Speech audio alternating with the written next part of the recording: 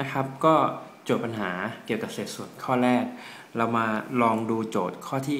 ง่ายๆดูก่อนนะครับว่าเราจะสามารถทำได้ไหมนะครับโจทย์ข้อนี้เขาบอกว่าให้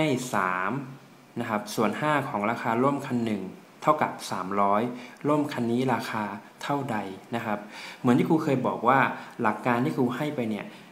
ให้เราดูซิโจทย์ถามหาอะไรโจทย์ถามหาว่าร่มคันนี้ราคาเท่าไหร่ถูกไหมถามหาราคาร่มถูกปะ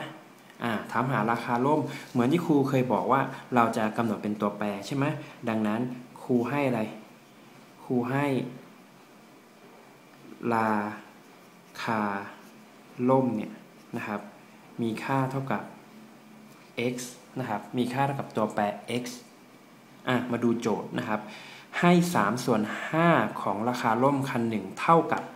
300นะครับ3ส่วน5ครูเขียน3ส่วนด้วย5ของเจอคำว่าของเนี่ยเอาไปทำอะไรเนี่ย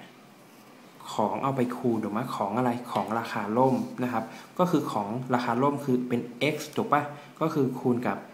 x นะครูเขียน3ส่วน5 x ตรงนี้เลยนะ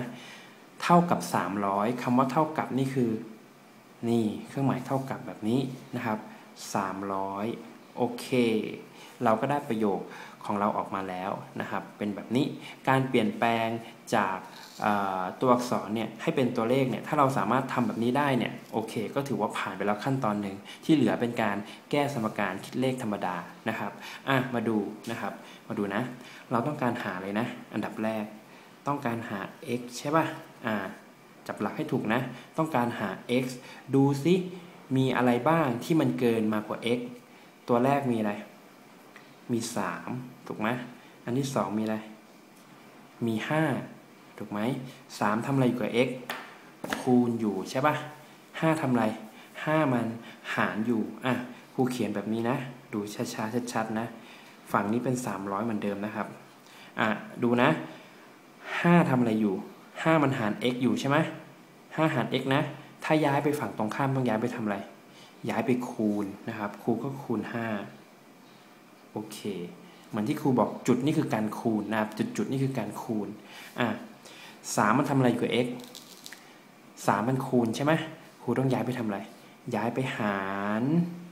หาร3โอเคเราได้ x ออกมาตัวเดียวแล้วเราก็คิดเลขธรรมดาเลยนะครับ3 1 3ข้างบนมี3 1ตัวตัด3เป็น1ถูกไหมใส่0มีกี่ตัว2ตัวนะครับโอเคฉะนั้น x เลยมีค่าเท่ากับ100คูณกับ5นะครับหารด้วย1ไม่ต้องเขียนก็ได้ให้เราเคยชินกับจุดอันนี้นะจุดนี้คือการคูณนะx เท่ากับเท่าไหร่100คูณ5ก็คือ500นะครับโอเค x คืออะไร x คือราคาร่มฉะนั้นราคาร่มเท่ากับเท่าไหร่500 บาทนะครับ